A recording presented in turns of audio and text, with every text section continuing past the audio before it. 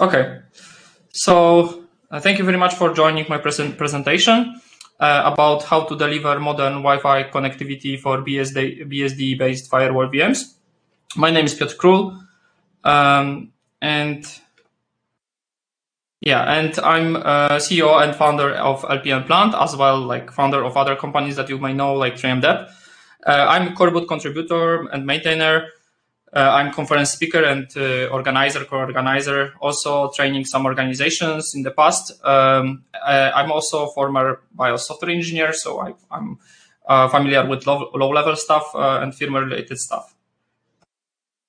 So what's lpnPlant? lpnPlant is a company created in Poland.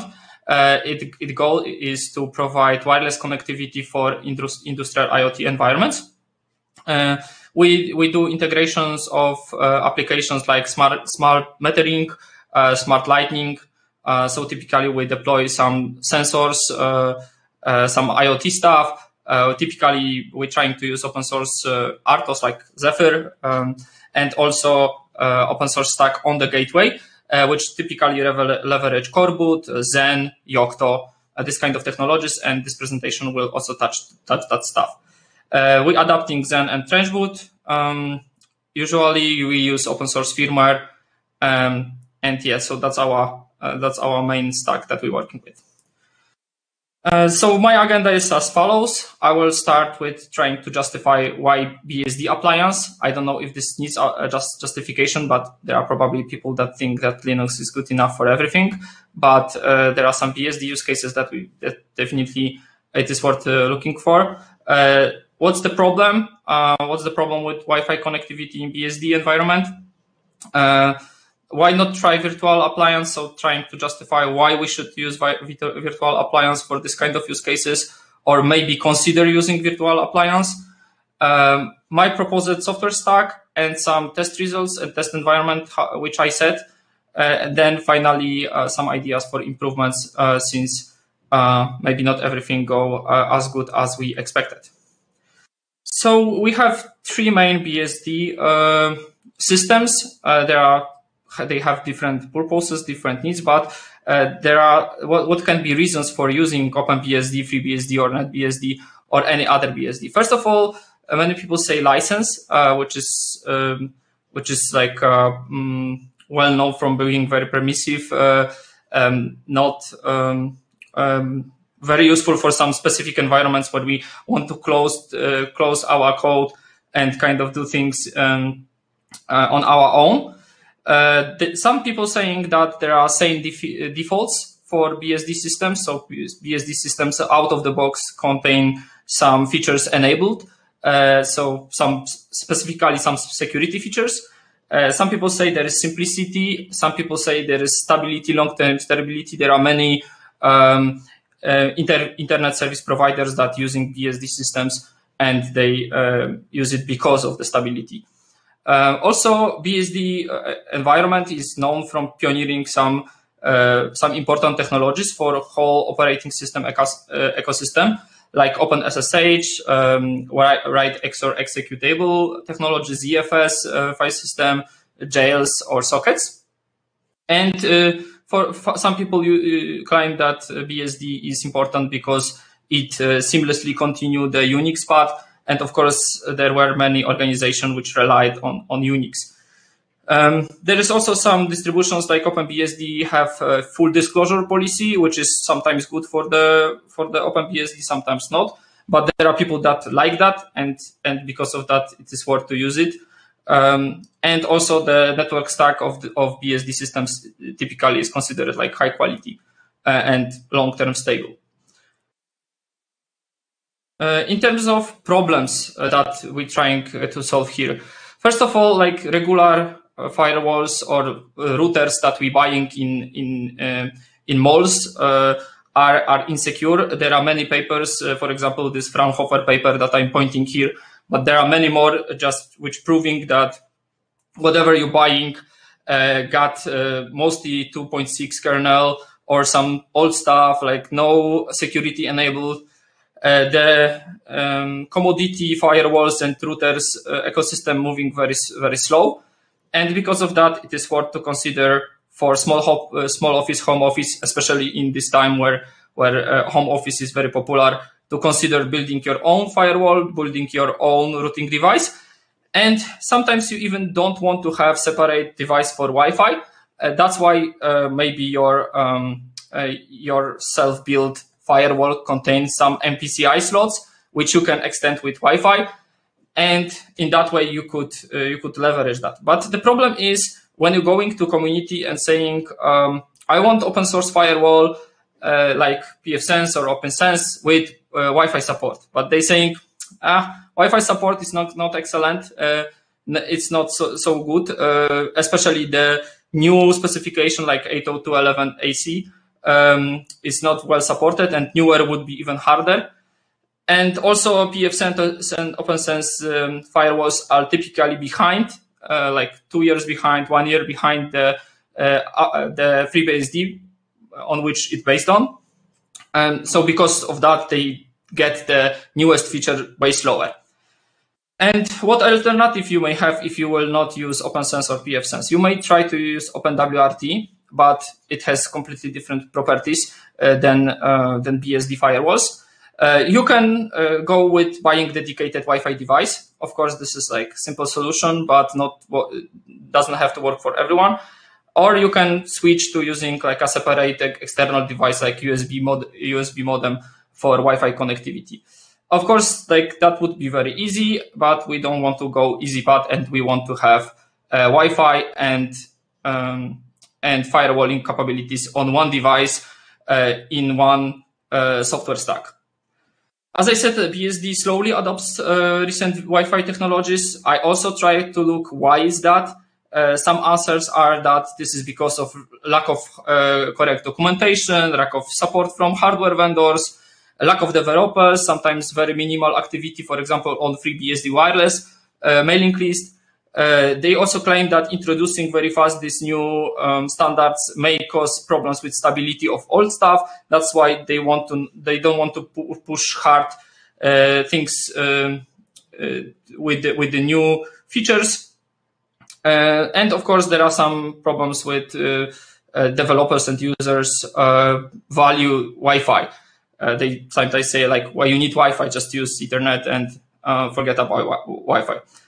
And as I said, even if you will have Wi-Fi support in the FreeBSD or like an upstream distribution, then you will have problem getting that into the downstream because it's definitely delayed for some time.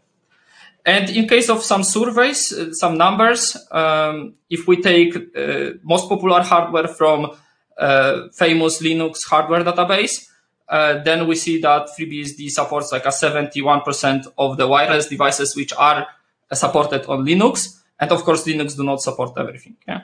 And OpenBSD is even worse, and NetBSD is even worse. So those data coming from BSD hardware GitHub. Yeah, so we would like to build environment in which we can leverage both modern Wi-Fi capabilities and firewalling capabilities, routing capabilities that OPNSense bringing or pfSense bringing. Because of that, we can leverage virtual machines, and of course, we would like to make it on top of Xen Hypervisor. And why is it even worth to use virtual appliance? Typically, those virtual appliances are advertised as a cloud solution. So you're buying some virtual machine in major cloud provider and just serving the firewall there. But this is not what we're talking here. We're talking here about having our own box on premise in our home office, and then deploying on that box whatever is needed in terms of software stack to enable both capabilities. So what kind of advantage it may have? Of course, we might get all the advantages of the hypervisor, like ability to migrate to new device, those virtual machines which working on this appliance, virtual appliance. We have live patching. Of course, we can disaggregate certain hardware functions. And thanks to that, we can get improved security and reliability, and hopefully for some use cases, it can bring even better performance. We have also some independence from the vendor, from underlying hardware and from underlying platform. But there is some limit to that. There is extensibility because we can add new functions using new virtual machines.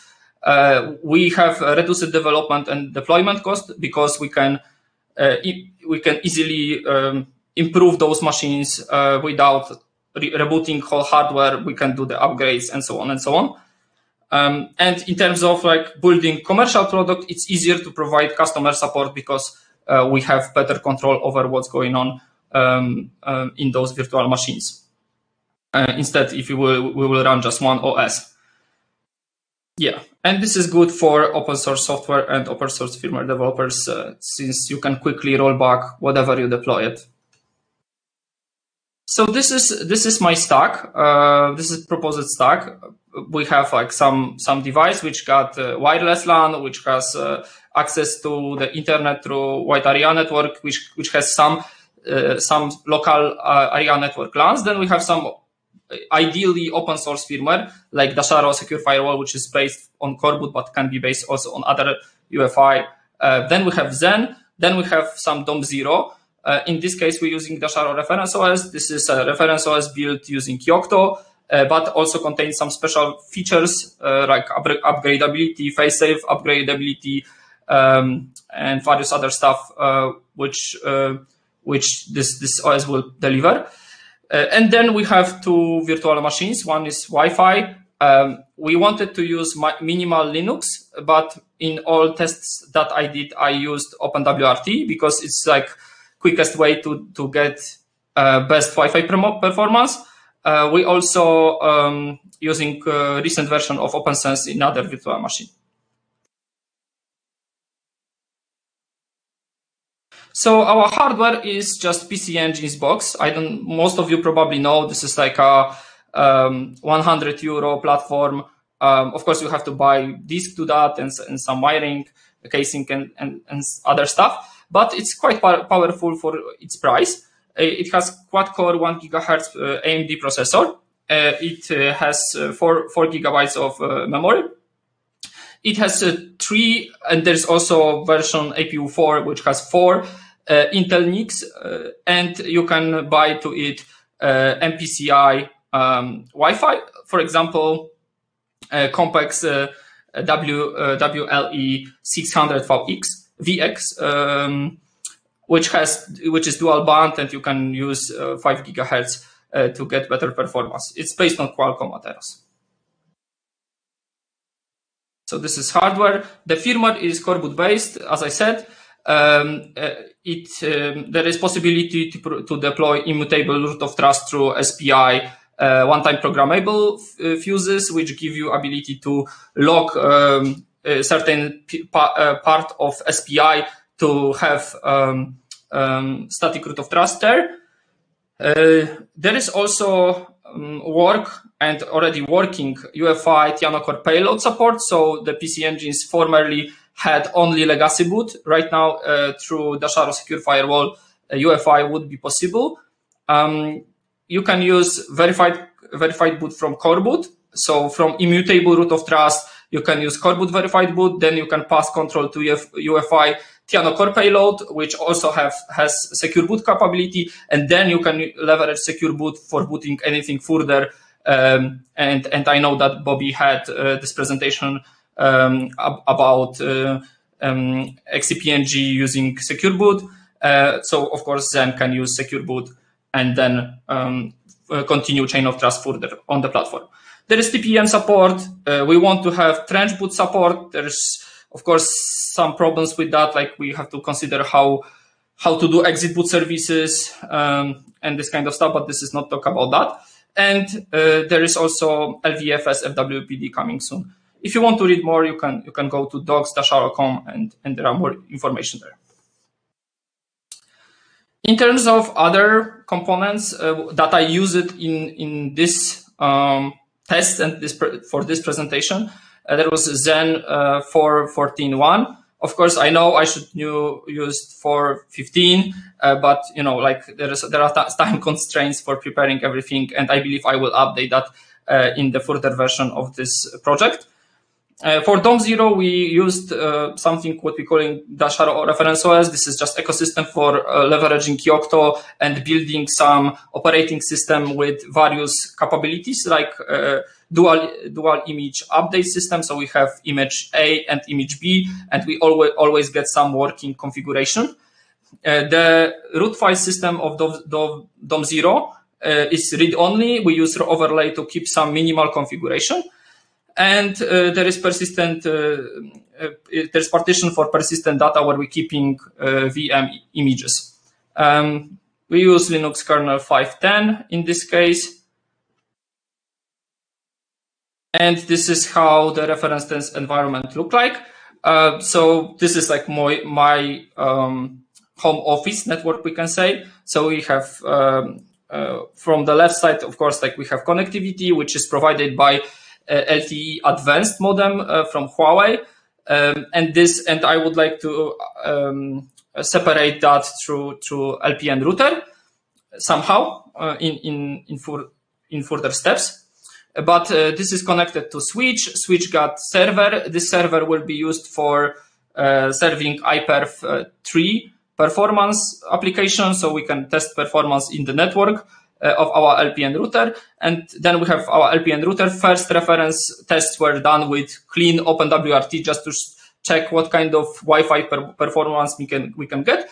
And I tried that on phone and laptop. And you can see that we have different dots and lines that describe what kind of connectivity it was. The OpenWRT that I used for testing was 2102 RC1, which used kernel 5.4. Okay, I see that this may be not very clear, the top one, but you can see that the reported speed or link speed by OpenWRT was 866.7 megabit per second, which is maximum, and it used 80 megahertz wide channels. But the transmission is to some extent not so good. For example, for like, okay, this is reference one, and there will be not better results further, but we're getting like in the 1 meter from the Wi-Fi router, we're getting like 450 megabits per second when we're using laptop. Yeah. And there are some people that show in the internet even better result, exactly with the same configuration, with the same card. So there is definitely some tweaking possible here, and we didn't squeeze the maximum in comparison to what was reported by other people. The problem here is, of course, Wi-Fi testing reproducibility is hard because it is easy to change some parameters and not get exactly the same performance as other get. Okay, so what was configuration test environment? What I did, I added the DOM0, which starting 2 virtual machines, the firewall VM with OPNSense and the Wi-Fi VM with OpenWRT. DOM0 got 512 megabytes of memory. Wi-Fi VM gets 1 virtual CPU and 512 megabytes memory. And whatever is left, it's like 2 gigs around 2 gig, around 3 gigs, like 2.6 gig left for firewall VM, and this is what was assigned to it. So first configuration look like that. So I just wanted to check what drop of performance I will get if I will use just PCI pass-through Wi-Fi to the Wi-Fi VM, and then use bridge in DOM0 to get connectivity from the Wi-Fi VM to the DOM0. And the results was not very good, but this is probably due to usage of emulated environment instead of para-virtualized interface, emulated interface versus para-virtualized interface. So yeah, we get like 170 from phone and 220 from laptop. Just for comparison, when we look at connectivity between the server and the Wi-Fi VM itself, not through wireless connectivity, but from inside the VM, we're getting like 850 megabits per second, and pure performance from DOM0 is 940, which is quite good utilization. So that means that the problem is between the DOM0 and the VM. So there's something with the interface, probably this emulation caused drop in performance. Then I switched to configuration when I added the firewall. This is exactly the same. There is bridge that in DOM0 that joining two VMs and whole traffic just going to bridge in DOM0. And firewall VM got PCI pass-through Ethernet interface, which in this picture is IGB 0. So for that configuration, the performance is even lower. So 126 for phone, uplink and downlink, and 180 for laptop. So which gives us 50-60% performance from the native pure OpenWRT situation. And finally, the ultimate configuration that we would like to have and would like to make working is this configuration, where kind of directly, because it is still connected through DOM0, we're connecting from we're treating the interface in the Wi-Fi VM. So when we're creating Wi-Fi VM, we're just saying that please create a virtual interface with the backend, which would be inside the firewall VM.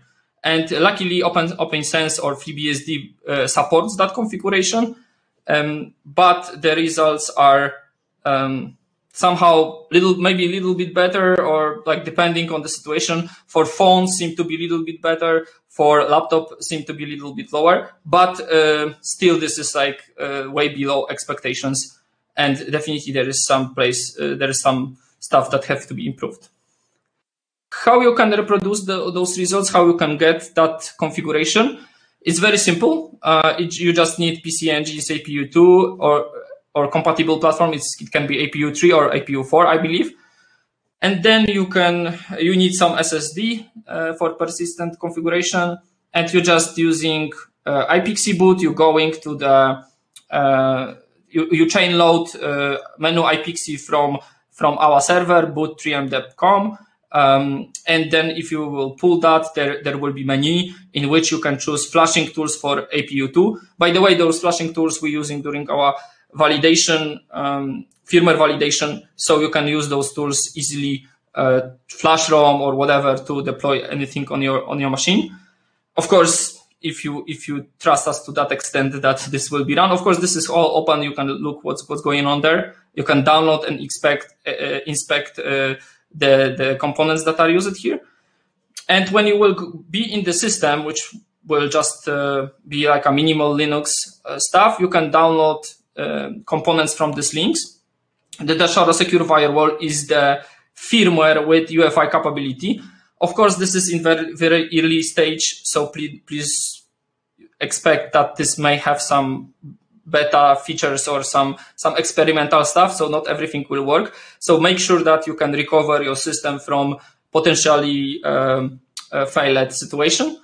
And for operating system, which already include the OPNSense BSD, you can use bmap tool and drop the image which is behind this link, behind Dasharo reference OS link, to your device, and you can test that.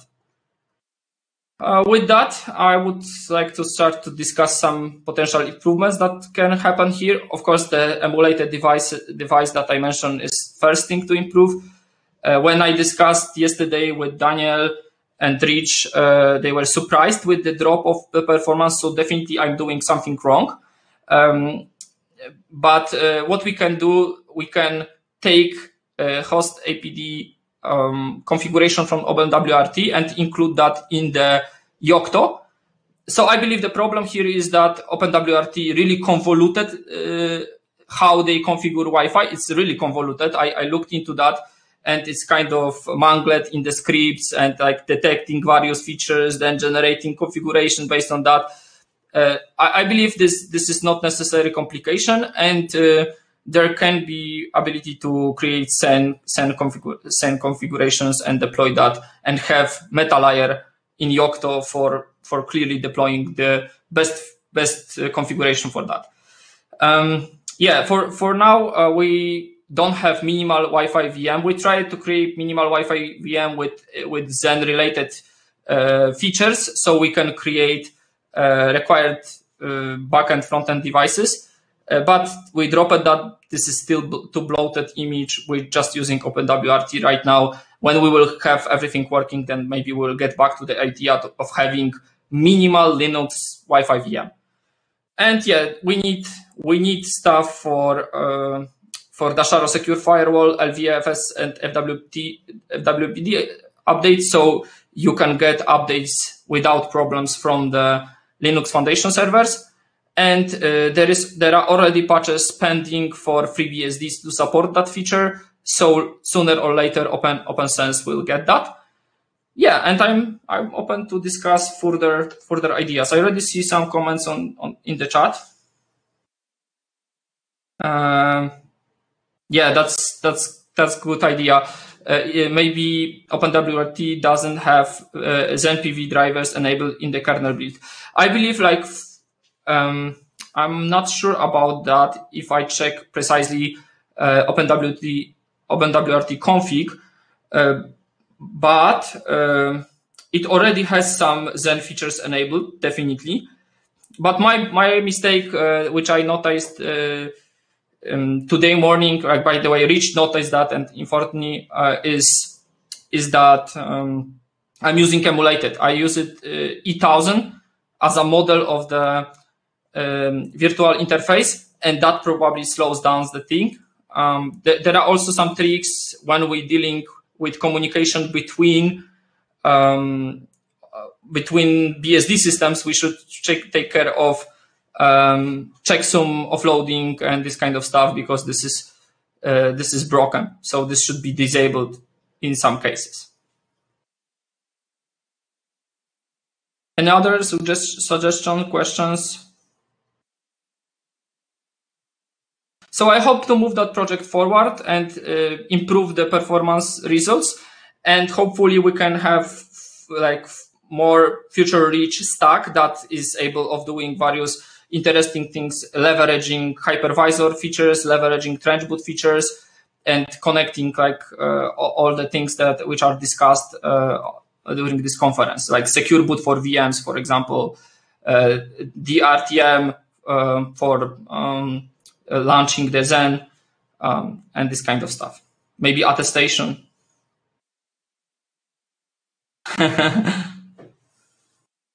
Yeah. So yeah, maybe that was my mistake, that I didn't go to the developers and not try to talk with them every time when I found some bug. But to be honest, everyone was very busy with other stuff, so I tried to do this myself. And yeah, definitely we need a similar approach to BSD, that we have same defaults.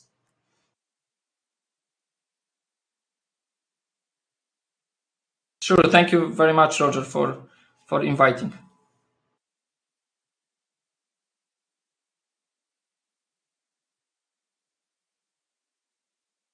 Thank you, Natalie. So thanks for watching my presentation.